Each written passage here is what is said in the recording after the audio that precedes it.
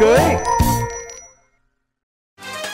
Quang Bảo và Cát Tường xin được chào mừng tất cả quý vị. Chúng ta đang cùng đến với chương trình Yêu là cưới.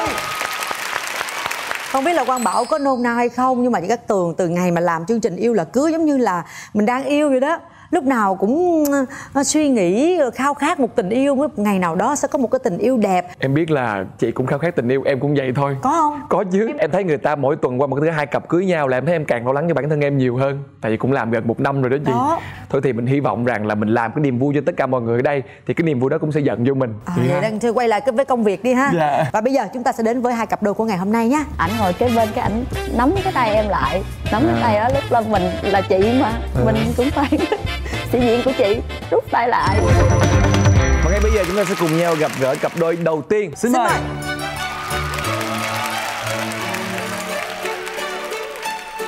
Quen quá ta, bé này quen khủng khiếp. Người quen luôn hả? Người quen. Người quen. Rồi vậy thôi người quen chia sẻ đi à. Xin chào hai MC duyên dáng và khán giả. Mình là Tường Vy. Hiện mình sống ở Sài Gòn và công việc của mình là nghề make up. Vậy là em đã làm việc với chị nhiều rồi đúng không? Dạ. Rồi đây là chồng của em. Em tên là Khải, Minh Khải, 38 tuổi, sinh ra ở Hà Lan. Làm công việc ở Việt Nam, sống ở Sài Gòn. Sinh ở Hà Lan luôn. Dạ đúng rồi. Coi như là Việt kiều đó mà. Thì nói chuyện như vậy là giỏi rồi đó, nếu đúng mà sinh ở Hà Lan. Nhưng mà bạn làm việc ở thành phố Hồ Chí Minh được bao lâu rồi? Ở Việt Nam được bao lâu rồi? Mới 15 tháng. 15 tháng? Sao nói chuyện tiếng Việt hay vậy? Là ở bên Hà Lan vẫn sử dụng tiếng Việt với người nhà hả? Sử dụng nhiều nhưng mà ít lắm. Sử dụng nhiều nhưng mà ít lắm. Rồi lúc mà làm quen bên đây rồi mình nói tiếng Anh hay nói tiếng Việt? Đầu tiên là mình nói tiếng Anh, nhận tin với nhau tiếng Anh, và sau đó cũng từ từ cũng nhận tin tiếng Việt. Rồi khi nào mà hai người lại gặp nhau lần đầu tiên, cái cơ duyên nào hai người? Cái cơ duyên mà em với ảnh gặp nhau là cái tháng 11 năm 2016. Là cái thời điểm đó em có đi một cái phim THIệU của đạo diễn Trần Phong. Thì em quay ở xuyên suốt ở Bến Tre. Thì cái em lại là bạn của mẹ ảnh. Em mà là bạn của mẹ ảnh? Mẹ ảnh ở Việt Nam hay mẹ ảnh ở nước ngoài? Dạ mẹ ảnh cũng ở Hà Lan nhưng mà sau này cũng về làm ở Việt Nam. Trong hôm đó thì đoàn quay xong thì mẹ ảnh mới mời cả đoàn qua bên Mỹ Tho, là mẹ ảnh đang mới về đó ở. Thì tụi em qua bên đó ăn tiệc buổi tối thì mới gặp ảnh. Ủa nhưng mà mẹ em là bạn của mẹ ảnh thì ảnh lại phải kêu em kiểu như bằng dì, bằng cô, bằng gì đó chứ? Dạ đúng rồi. Vô ngồi gặp nhau thì cái ảnh mới lại chào em là chào dì. Chào dì. Ủa ta chơi làm thiệt luôn vậy hả? Rồi lúc mà anh Khải gặp chị Vy lần đầu tiên thì anh thấy như thế nào? Thấy vợ yêu là dễ thương quá, nói chuyện vui, hiền lành. Nếu vậy là trong cái buổi tiệc đó cũng chưa có gọi là nghĩa là nhìn thấy vậy thôi chứ cũng chưa có tình ý gì đúng không? Dạ đúng rồi. Sau đó thì làm như thế nào mà từ bạn của mẹ, từ mình kêu bằng gì mà để tiến đến mà nó qua cái chuyện để mà tỏ tình yêu nhau được? Lúc đó mình đi ăn thiệt đó, rồi sau đó mình sắp đi về, rồi lúc đó cũng chào gì đó, ra gì ra là thôi đừng có câu gì nữa. Cũng bằng tuổi nè, câu chị đi. Bằng tuổi không? Chị ảnh đó là 37 tuổi còn em là 39 tuổi. Cái hôm sau thì em mới thấy là bạn trên Facebook add friend á. Là bên đây Khải chủ động là kết bạn với em trên Facebook. Đúng rồi. Rồi sao nữa, làm sao mà tiến tới cái chuyện mà tỏ tình yêu nhau? Ai chị tỏ tình, dì tấn công em hay là em tấn công dì? Trong cái mỗi ngày á, thì là hai đứa cũng nhắn tin qua nhắn tin lại, cũng trong thời gian khoảng hơn một tháng thì thấy hai đứa cũng vui vẻ. 30 tháng 12 2016 cuối năm luôn. Là mình hẹn nhau, sau đó mình đi ăn ở siêu bên này. Cũng thấy ảnh nói chuyện rất là hiền lành và chất phác á, giống như là chân thành và thấy những cái người mà bán vé số, những người già, những đứa trẻ là ảnh cũng có cái sự chia sẻ. Cái tự nhiên mình cảm thấy là cái anh chàng này được phải không? Dạ tâm tốt để mà mình cảm thấy là mến là mến nhau thôi. Rồi lúc đó là anh Khải có thích chị Vy chưa? Cũng nói thật là tôi cũng thích. Thích mới đi chứ, thích sao mà đi. Cái xong đến 12 giờ là bắt đầu ngày sinh nhật của em. Thì ảnh mới hát bài Happy Birthday. Cho nên chủ định ra là ngồi để đón sinh nhật chung đó hả? Dạ. Rồi có tỏ tình luôn không? Cái giờ phút nó đẹp quá mà. Có không? Ảnh ngồi kế bên, cái ảnh nắm cái tay em lại. Nắm cái tay đó, lúc là mình là chị mà mình cũng phải sĩ diện của chị, rút tay lại xong hơi em nói chuyện, anh nắm tiếp và anh nắm chặt lại luôn, không cho em tháo ra luôn.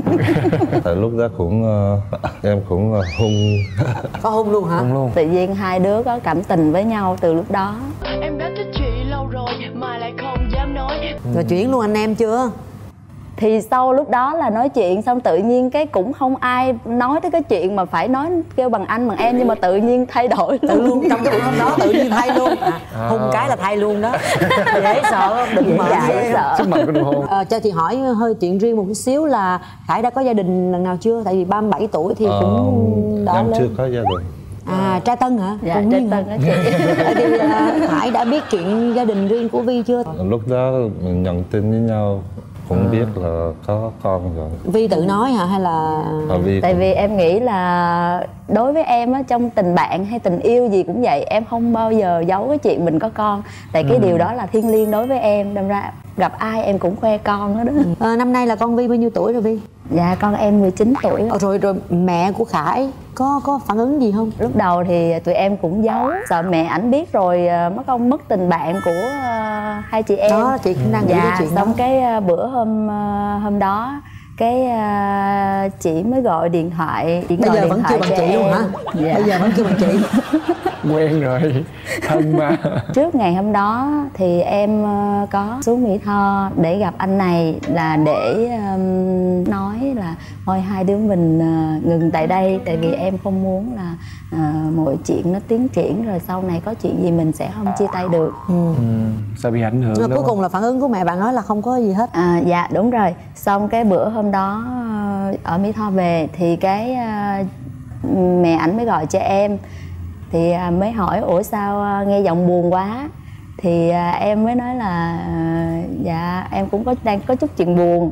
Cái mẹ ảnh hỏi trời ơi Tết nhất tới nơi rồi còn có chuyện buồn gì, chuyện tình cảm phải không, kể chị nghe coi.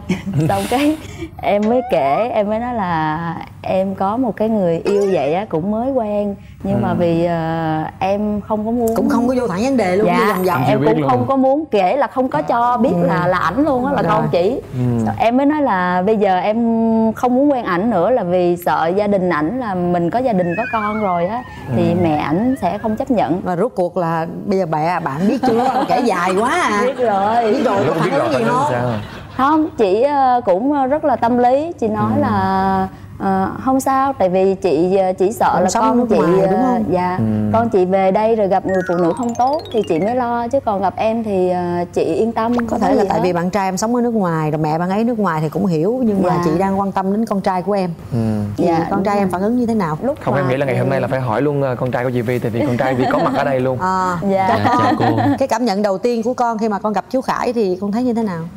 Cảm nhận con khi lần đầu gặp chú rất là hiền và luôn hòa đồng với mọi người và rất là vui vẻ với con, thì con rất là mến chú à. Nhưng mà mến lúc đó là chú là bạn thôi, nhưng mà bây giờ thí dụ như là chú sắp kết hôn với mẹ con á, thì con có suy nghĩ gì? Dạ thì mẹ con từ trước tới giờ là con theo con cảm nhận là mẹ con rất là yêu thương con. Trước giờ mẹ con luôn hy sinh vì con, thì con thấy là mẹ xứng đáng để có một cái hạnh phúc như ngày hôm nay à. Rồi cái lúc mới đầu mà khi mà dẫn anh Khải gặp con trai của mình đó, chị có lo lắng gì không? Không, tại vì con chị á, thì nó tâm lý nhưng mà nó rất là thoải mái. Lúc còn nhỏ thì ảnh sợ mất mẹ. Đúng cũng rồi, lúc muốn bây giờ mẹ thì chỉ 19 bên cạnh tuổi con đã thôi. trưởng thành rồi và đã có những cái suy nghĩ khác rồi. Hai người quen nhau, Khải có những cái nhớ những câu chuyện tình yêu nào giữa hai người không? Cái ngày phụ nữ là ngày 20 tháng 10 đó. Có ngày trước đó có đặt bông rồi đó, nhưng mà lúc đó đang chạy xe máy để mua một cái quà, một cái bông. Sau đó tới nhà vợ yêu đó là đem cái một bông Đó tặng cho vợ nói là bây giờ hết bông rồi, bây giờ có mua cái đây được thôi. Cái lúc đó thì ảnh trên đường tới là lúc đó cũng 10 giờ mấy rồi, thì ảnh cầm một cái bông hoa đồng tiền á chị, nó héo lắm rồi mà nó gục cái đầu xuống như vậy nè. Cũng vui trong lòng mà thấy gì tại sao mà không lựa được một cái bông hồng đẹp hơn hay là có hỏi lý do không? Xong rồi cái ảnh nói là ảnh hết ra đường là giờ hết bông rồi, xong cái cũng thôi ok, cái ảnh mới im lặng không nói gì đi ra ngoài ôm nguyên một cái bó bông bự vô vậy nè. Trời ơi lúc đó em cảm thấy hả. Ủa là cái bông kia là bông nhữ thôi hả? Dạ. Trời ơi, anh diễn em có chiêu dữ vậy đó hả?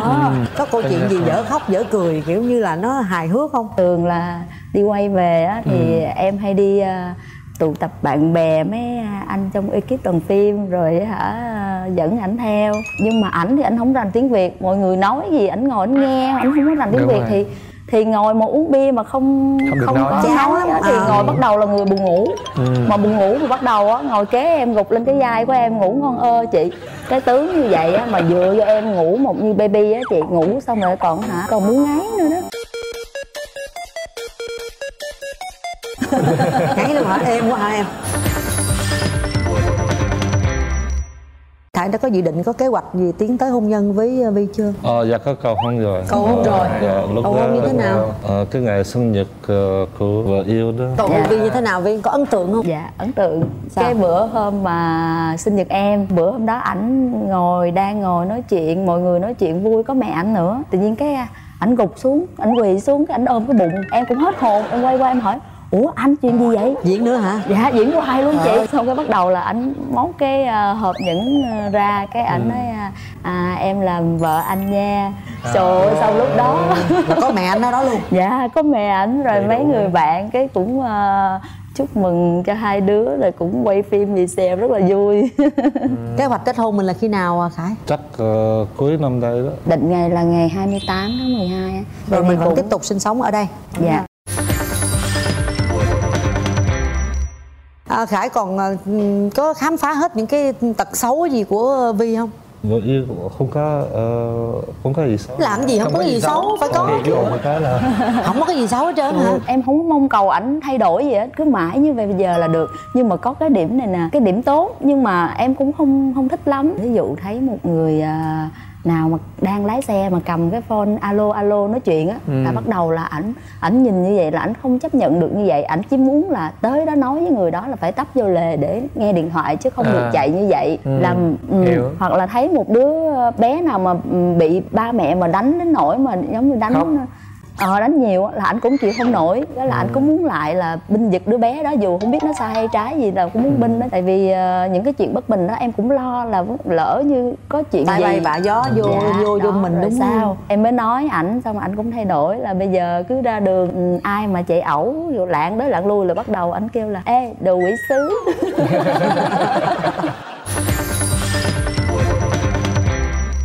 Đến với chương trình ngày hôm nay, Khải có muốn nói điều gì với Vy hay là có bày tỏ cảm xúc gì với vợ yêu của mình không?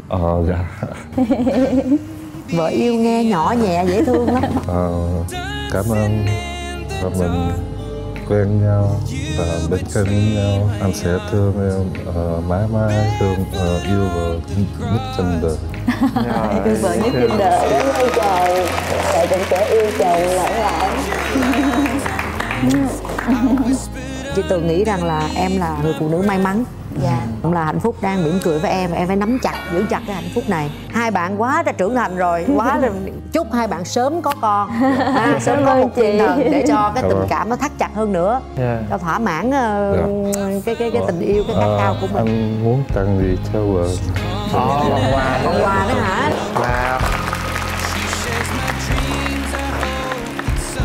Tặng cho vợ.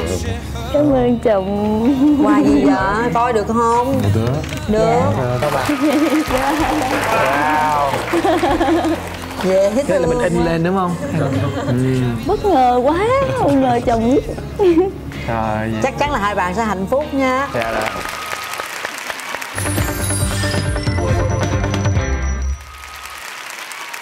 Và ngay bây giờ chúng tôi sẽ có rất là nhiều những cái phần quà tại vòng xoay may mắn để dành tặng cho hai bạn. Đầu tiên chúng tôi sẽ có một phần quà, đó chính là một combo váy cưới cao cấp trị giá 15 triệu đồng đến từ Liên Nga Bridal, một suất chụp ảnh cưới trọn gói đến từ thương hiệu YLC. Chúng tôi còn có một bộ thiệp cưới trọn gói trị giá 5 triệu đồng đến từ The Symbol. Chúng tôi còn có một phiếu mua hàng điện tử tại website www.uma.vn trị giá 2 triệu đồng tại chủ siêu thị nội thất và trang trí UMA. Chất lượng thiết kế Thụy Điển dành cho ngôi nhà Việt với phương châm là biến ngôi nhà thành tổ ấm. Chúng tôi còn có một voucher quà tặng trị giá 2 triệu đồng đến từ Mom and Baby Casting, một cặp vé xem phim Hạ Cuối Tình Đầu tại cụm rạp Cinebox. Đây là món quà mà tôi nghĩ là anh Khải đang rất là mong đợi, đó chính là bình sữa Thần Thánh của chương trình Yêu Là Cưới. Rồi, cái đi hai bạn sữa dành. Rồi. Cố gắng lên, cố gắng lên. Còn khoảng 15 giây nữa. Sắp đến đích rồi. Lên. Và phần quà dành cho anh chị đó chính là trọn gói trị giá 15 triệu đồng đến từ thương hiệu Alan. Xin chúc mừng anh chị. Xin chúc mừng anh chị. Chứ không về để suy nghĩ rồi cân lên đặt xuống, mà là người này người kia tác động, là cái đó là nó cũng không có thật lắm. Em muốn là thật ngay lúc đó thôi. Hợp lý. Và ngay bây giờ chúng ta hãy cùng nhau chào đón cặp đôi thứ hai của ngày hôm nay. Xin mời.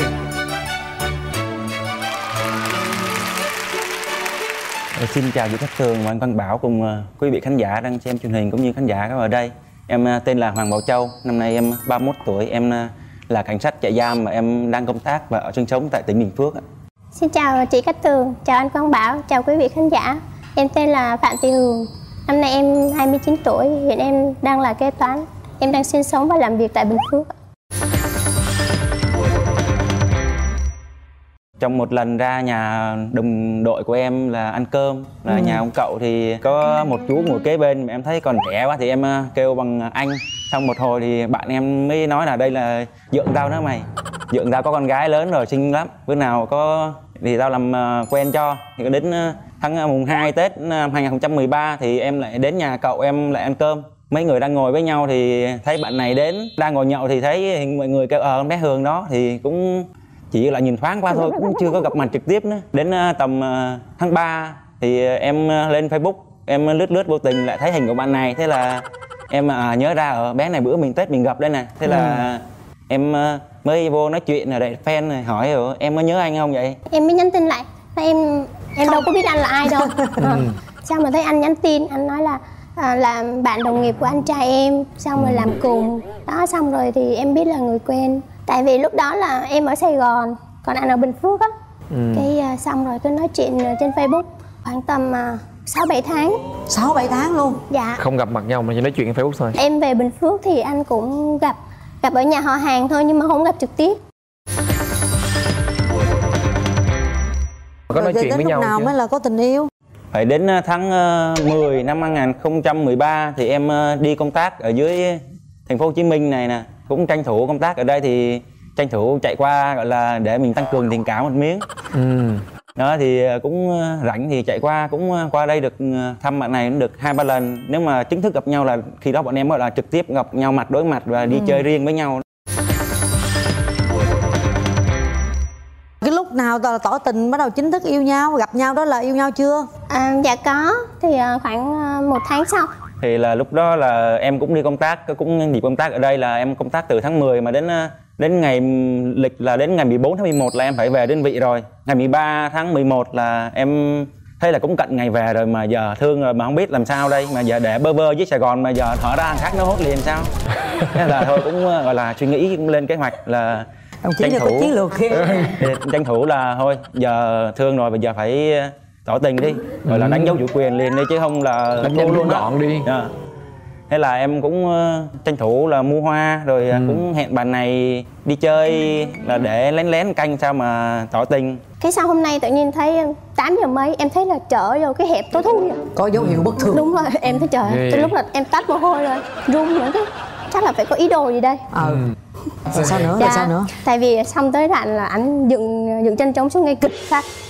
Giữa đường, vắng vẻ tới thôi, không có ai hết. Cái em nói trời, giờ mà có chuyện gì chắc là cũng ai nghe. Cái xong rồi anh thấy anh mở cốp xe ra, cái cầm một bó hoa. Sao em nói hôm nay có ngày gì đâu mà có hoa ta. Xong em ý là bớt run rồi đó, nên là không có sợ nữa. Anh tiến lại anh nói là YêU LÀ đồng ý làm bạn gái anh nha. Em mới suy nghĩ một hồi, em mới nói là anh để cho em thời gian đi, tối về em suy nghĩ rồi em trả lời. Cái lúc đó anh không có cho em thời gian suy nghĩ, anh nói là em phải trả lời anh trong vòng 2 nốt nhạc, là có hoặc là không. Thì là Nếu vì không em là... suy nghĩ đơn giản lắm, cái gì cái cảm xúc nó ập đến trực tiếp mình trả lời là cái trong tiềm thức Đánh nhanh mình rút có. gọn. Dạ. Chứ không về để suy nghĩ rồi cân lên đặt xuống, hoặc là người này người cái tác động là cái đó là nó cũng không có thật lắm. Em muốn là thật ngay lúc đó thôi. Hợp lý. Rồi lúc đó em trả lời sao? Cái em nói có. Lúc đó em thấy ảnh mặt là tự nhiên hồi lúc là căng thẳng lắm nha. Thì mà ảnh cười vui lắm. Vui đó hả? Mà em diễn tả chị hồi hộp ghê luôn vậy đó. Rồi em nghe tim ảnh là đập bịch bịch. Nghe luôn hả? Nghe luôn chị. Cảm giác như xung quanh là thời gian nó như ngừng lại vậy, ngồi cứ nghe. Mà cuối cùng là hên cảm xúc nó vỡ hòa bằng cái là bạn trả lời là có, em đồng ý. Cũng nhào vô liền không? Dạ cũng từ từ với chị lại gần với nhào vô một cái là la lên cái là chết em luôn á. La đó đâu ai nghe đâu. Nhưng mà sao em kêu bạn này là Julie? Là gì? Cái nick Facebook của bạn là Julie. Nhưng mà là những lúc bạn này bạn lì lắm. Nó không có nghe nên cứ kêu lì là bạn lì vậy đó, cho nên nó cũng tình cảm, nó dễ thương. 5 năm là một cái thời gian khá dài. Hai bạn có những kỷ niệm vui buồn gì với nhau trong chuyện tình yêu của mình? 2 năm sau thì thấy thời gian cũng tìm hiểu cũng đủ rồi, cũng nhiều kỷ niệm. Cái xong thì hai anh em cũng quyết định là tiến tới hôn nhân. Cái anh về anh xin phép ba mẹ em là xin phép là cho hai anh em tiến tới lâu dài. Ba mẹ em mới nói là hai anh em tuổi còn trẻ mà công việc chưa ổn định á, thì muốn tụi em có thời gian tìm hiểu nhau nhiều hơn. Thì lúc đó thì em cảm thấy giống như là cái gì mà mình đang háo hức mà lại không được á, thì em cảm thấy rất là chán nản. Cái em lại suy nghĩ khác đi. Bạn này được cái là bạn hay tiêu cực lắm. Một cái chuyện như là có 3-4 cái cách xử lý mà bạn lúc nào bạn cũng chọn cái là cái xấu nhất, cái tệ nhất không à. Không biết tại sao nữa. Thế là quay ra cái tự nhiên đùng cái đang yên đang lành đang vui vẻ, tự nhiên cái thôi chia tay, mình chia tay đi. Sẽ nhớ mãi khi chúng ta bên nhau. Chia tay lý do gì? Dạ thì tại vì em không biết. Thì ba mẹ nói là cần thời gian tìm hiểu rồi. Ba mẹ ảnh hay ba mẹ em? Ba mẹ em. Ba mẹ em nói từ tìm hiểu tự nhiên em chia tay người ta. Dạ. Trời ơi. Ý là lúc đó có chia tay bao lâu rồi? Dạ có gì. Có. Chia tay bao lâu?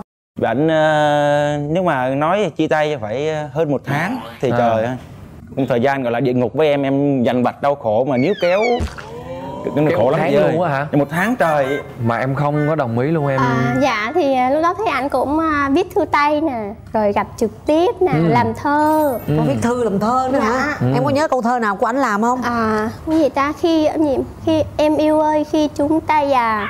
Cái bài đó là bài sau rồi, còn bài lúc mà chia tay kìa, ve kêu tan tác mùa hè, chào anh thôi nhé em đi lấy chồng. Rồi phượng rơi như sắc pháo hồng, còn câu cuối gì em cũng không nhớ lắm. Trời ơi, sao ta làm thơ tặng em không nhớ luôn là sao? Dạ tại vì anh làm nhiều lắm chị. Vậy hả? Làm nhiều, viết thư tay rồi miêu tả hết. Rồi chia tay mấy lần? Dạ chia tay 2 lần. Đó là lần 1 phải không? Dạ, rồi lần 2. Lần 2 thì cũng lý do đó, cũng con người đó, rồi cũng gọi là cái kiểu như vậy luôn, là cũng không có gì mới hết hả? Dạ không có gì mới hết. Cũng là ba mẹ kêu tìm hiểu thêm. Không, tự bạn này thôi, cũng tự bạn này cũng vào khoảng thời gian đó. Bao lâu sau nữa? Bao lâu sau? Khoảng 1 năm sau chia tay thì cũng khoảng gần 1 tháng, nhưng mà lần này là bạn này thôi chứ còn em khác rồi. Em cũng là lần đầu em níu kéo này kia, chứ còn lần thứ 2 là em mạnh mẽ hơn rồi, nghỉ chơi rồi. Sao?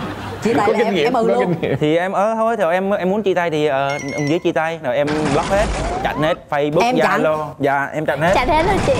Một người lặng lẽ buồn hiu đừng nhìn. Dạ. Rồi sao? Chặn xong lúc đó em thấy anh thay đổi kiểu giống như nói 360 độ thì chắc phải hơn 720 độ lận. Anh là thay đổi là đẹp trai hẳn lên, tóc quần áo là chỉnh chu lắm. Ý là ảnh là bạn của anh trai em nữa, hay tới nhà mà em thấy nhắn tin nhiều lắm nha, nói chuyện nhiều lắm. Cái lúc đó em cảm giống như là mình còn yêu mà. Yêu cái em ghen nhưng mà bất lực không biết làm gì hết. Nhắn tin với ai mà nhắn tin nhiều? Không biết, nhắn tin với nhiều cô lắm. Có nghĩa là tới nhà em chơi nhưng mà ngồi nhắn tin với người. Đúng rồi. Là cái đó là em cố tình hay là dạ, thật sự? Em là lúc đó buồn lắm, nhưng mà mình lớn rồi phải tự tìm niềm vui khác, chứ đâu phải là cuộc sống của mình có một niềm vui này thôi đâu. Rồi sao em? Dạ thấy anh thay đổi vậy em xong em là có nghĩa mình ghen, nhưng mà mình lúc đó mình mất đi không cổ quý rồi phải không? Đúng rồi, mình không là gì mình đâu dám ghen được. Cái lúc đó bắt đầu em mới suy nghĩ là mình phải níu kéo lại. Cái lúc đó em chủ động nha, tại vì anh chặn hết tất cả của em rồi, em phải gặp trực tiếp.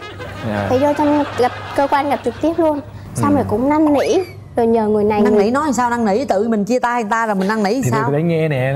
Mình nói gì? Thì năn nỉ nói anh ơi tại vì tuổi trẻ em bồng bột. Hả? Xuống nước đến mức độ vậy luôn á hả? Dạ tuổi trẻ em bồng bột, chứ suy nghĩ kỹ rồi giờ giống như là cho anh cơ hội thì cũng giống như cho em cơ hội. Mà anh lúc đó anh kiên cường lắm, em nói gì cũng được. Bạn sao? Nói vậy mà Thì lúc đó thì cũng thịt nói thật là em cũng mà thương lắm, nhưng mà mình ráng gồng vậy thôi, em cũng phải có giá của em chứ. đúng rồi, đâu phải như là muốn chia tay là chia tay, muốn quay lại là quay lại đâu. Thiệt, nên là em cũng gọi là cũng gồng một thời gian, nhưng mà Thiệt thấy cũng thương quá. Cũng phải gần một tháng sau là cũng thử thách, cũng thấy Thiệt cũng tội nghiệp thiệt. Rồi là chính thức là cho phép quay lại. cho phép quay lại ghê chưa? Tại vì đòi chia tay làm chi, người ta có Nhưng mà cái giờ giá tới của người bắt đầu ta. 2 năm sau này là còn lần nào mà nhóm rồi chia tay nữa không, hay là một lần là tởn tới già luôn rồi?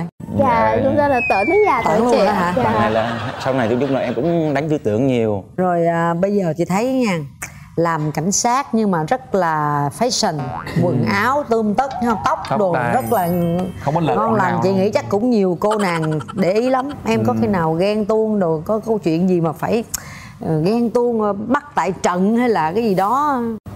Dạ không, cái này thì không, tại vì anh làm ở trong ngành á thì không có thời gian ra ngoài. Còn gặp em còn không có thời gian gặp nữa mà. Một tuần thì gặp chắc khoảng được tầm 2 tiếng. Dạ. 2 tiếng tuần là làm cái gì?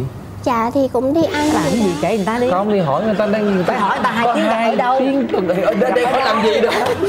Nói chung là cũng không có điều kiện đi chơi với nhau nhiều, chủ yếu là ra gặp nhau dẫn nay dẫn em đi ăn món này, rồi nay đi chỗ kia thấy chỗ kia đẹp, hoặc là đi vòng vòng dạo mà hóng gió vậy thôi, chứ cũng không có đi đâu xa được. Không, nhưng mà gặp nhau ít quá Hiểu vậy nhau rồi, hiểu hết nhau chưa? hết chưa? Dạ. Tật xấu của anh là gì em biết không? Dạ không, ảnh trong em là idol. Ảnh trong em là idol. Trời ơi, Không có tật xấu nào hết. Lỡ đâu Dạ. bắn giấu em sao? Dạ không, em thấy không có gì để giấu hết. em có mong muốn anh thay đổi điều gì không? Idol Dạ. rồi mà thay đổi gì nữa bây giờ? Dạ không, tại em thấy ảnh perfect. Vậy á hả? Dạ. Tốt quá, lung linh quá, chúc mừng em. Dạ. Hy vọng nó sẽ perfect hoài luôn nha, lung linh hoài luôn nha. Còn Vậy em thì thì còn sao? em? Bây giờ đang là người yêu, nhưng sau này tiến tới hôn nhân thì mình sẽ cố gắng đừng gọi là lo luôn bén cho gia đình trước rồi hắn nghĩ đến việc ở ngoài. Đó, rồi anh chỉ mong muốn em thay đổi như vậy thôi. Cái đó đúng đó, cái đó đúng đó nha. Dạ.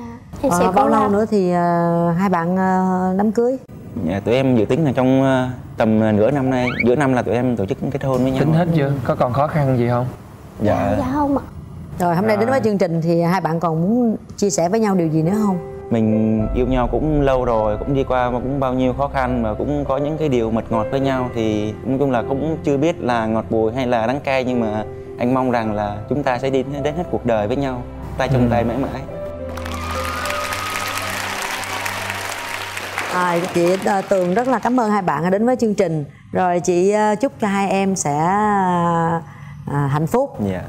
có những đứa con thật là xinh xắn, ngoan ngoãn trong gia đình nhỏ của mình. Dạ thì nhân đây thì em cũng có một món quà tặng cho bạn gái em. Rồi.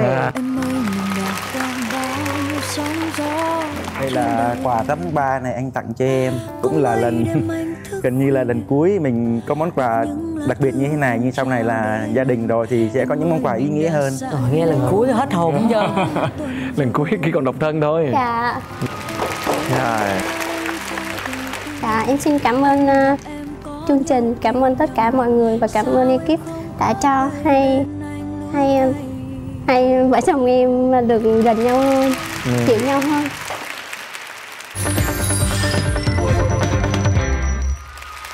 Chúng ta hãy cùng đến với vòng xoay may mắn, và đây là những phần quà mà các bạn có thể nhận được.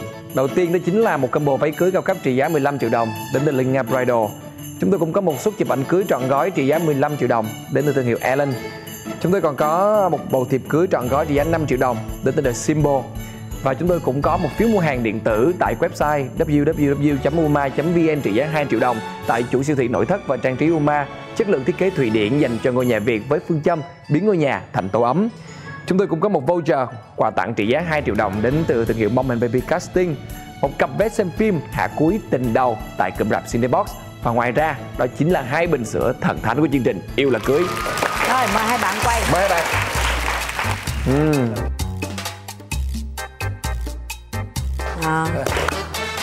Đó. Rồi. Và phần quà các bạn sẽ nhận được là một suất chụp ảnh cưới trọn gói trị giá 15 triệu đồng đến từ thương hiệu YLC. Xin chúc mừng hai bạn. Trời, hôm nay may mắn quá.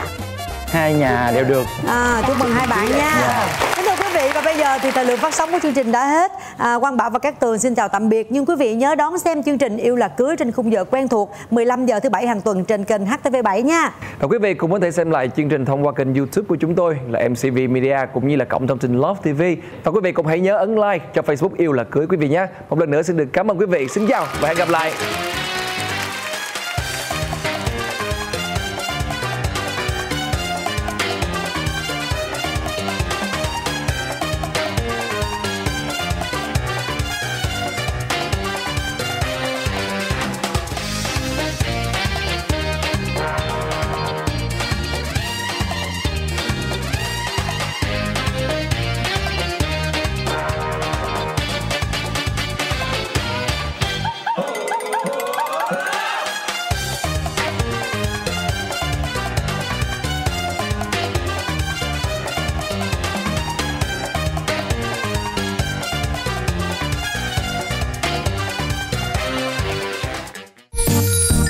Là cưới.